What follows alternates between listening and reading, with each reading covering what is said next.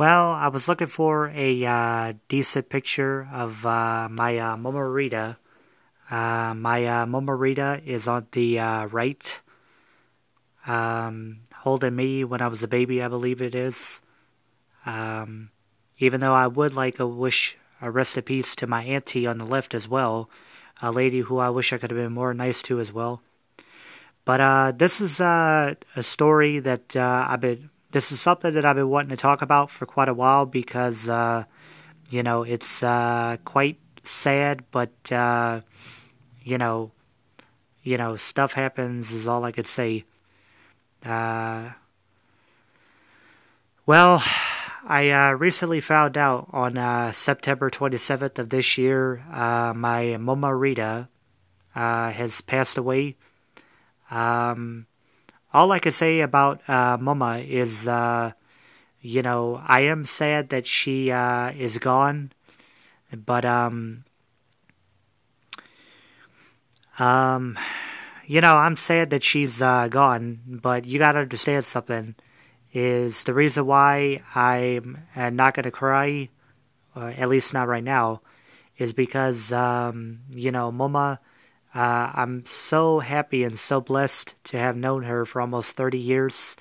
Uh, you know, there's this thing that I have framed with the picture of Moma.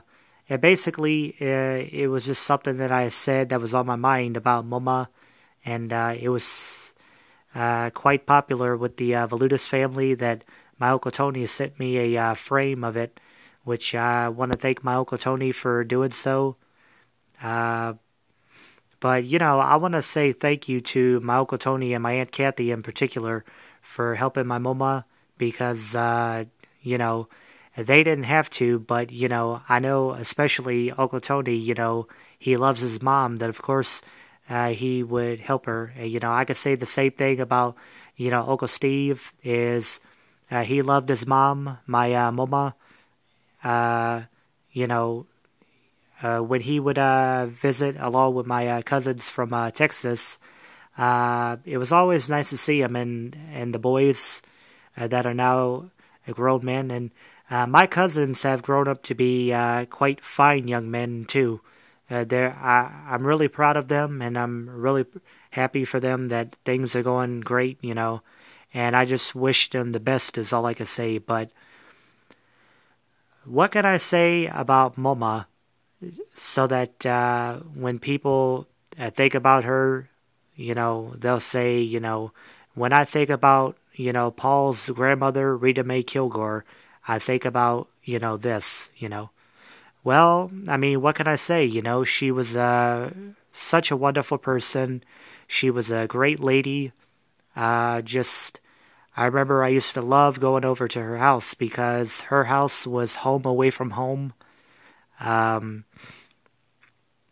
and, I don't want this to be a sad sob story or anything, but, I had quite a childhood that Moma's house is where I really got to be a kid, even though I was a brat when I was younger too, but, Moma, she loved her grandchildren just like she loved her three sons, and all I could say is one of my all-time favorite things about Rita Mae Kilgore, aka Moma, is when she became Moma for the very first time. Who was the firstborn Valutis that officially became Rita Mae Kilgore, officially became Moma? I believe it was my cousin Jason, but yeah, when my cousin Jason was born, that was when Moma became a grandma for the first time, and it was just like, just really exciting, for her that was.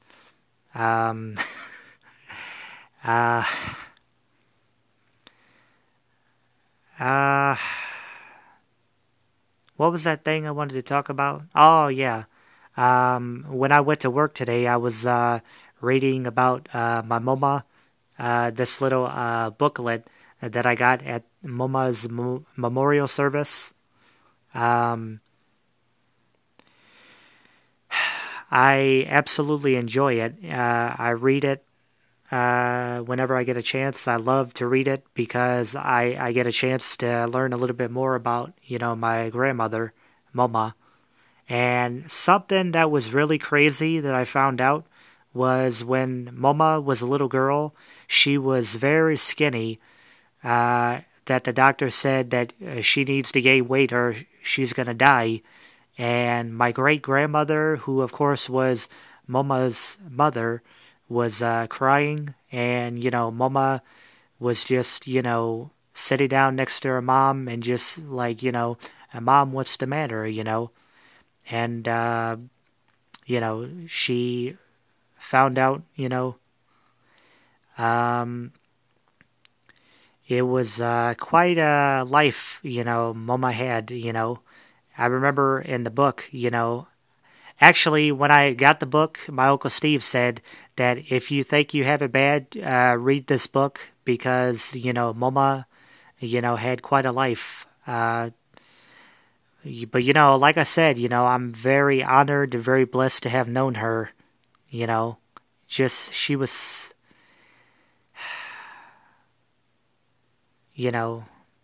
there was something really, really special about her. And, just,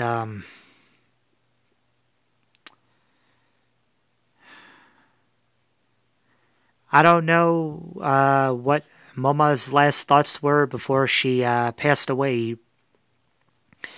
but I know that she died fighting for her life, and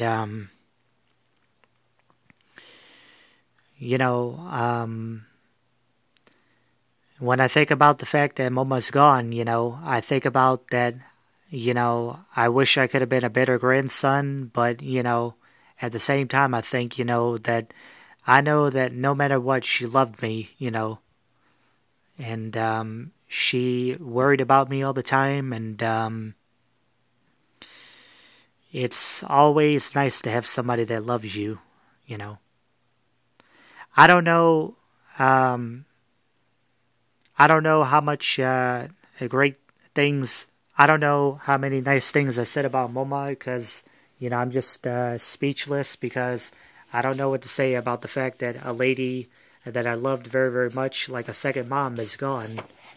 But I'm going to close this video by reading what I wrote in Moma's obituary, I think it was. But let's see. And I'm just gonna read it to you guys.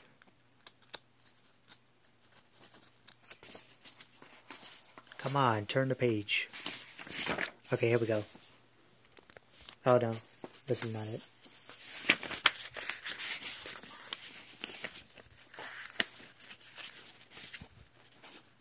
Sorry guys, I thought I could find it right away, but I'm gonna find it.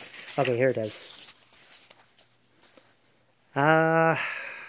Who typed this, by the way? I want to say thank you for the booklet, but I want to say thank you to everybody. I want to say thank you, Uncle Steve, Uncle Tony, Aunt Kathy, Aunt Cecilia. Thank you so much, Jason, Mark, and Steve. I love you guys. And I want to say I'm sorry for what a pain in the butt I was when I was little or younger. I want to say thank you to everybody, that took part in everything that happened for Moma's, memorial service. It was definitely beautiful. I want to thank, the guy who said a prayer in honor of Moma. I really appreciated it. It was so nice of him. And, he gave me a hug, which was also nice. I don't mind giving people a hug as long as they're not awkward about it. Because you know how some people, they want to give you a hug, but they want to be awkward about it. I'll talk about that some other time. But anyways, if I missed anybody, I want to let you know I'm sorry and I love you. I mean all well. Just thank you guys so much, everybody that took part. But anyways, here is my message that I wrote on Moma's obituary. But first it says, Paul Valutis described his love and admiration for MoMA in his own words. Thank you from all of us, and I want to say from the bottom of my heart that you guys are most welcome. You're very welcome. Okay, here we go. I found out September 27th, 2015, that Grandma Rita, aka MoMA, has passed away. MoMA was a sweet, generous, loving person who would give someone her last dollar if she could. She was a second mom to me, and I can't put into words how much I loved her. All I could say is she will always be in my heart and soul, and how beautiful she was even before she died will be in my mind forever. My MoMA was a tough lady, and I know she died fighting. I am so blessed to have known her for almost 30 years. I haven't got to visit her a year before she died, but I know in my heart she still loves me as well as her 3 sons and grandchildren. MoMA, I love you. Your spirit now shines in heaven, and when I die and see you again someday, I hope heaven looks like MoMA's house before Hurricane Katrina. I love you, MoMA, and just know how much, I love you and I miss you. And it also says, we all appreciate your words. Again, thank you from all of us. And again, I want to say thank you. And I also want to say thank you to everybody who watched this video, because this video is very, very special to me, just like MoMA was special to me.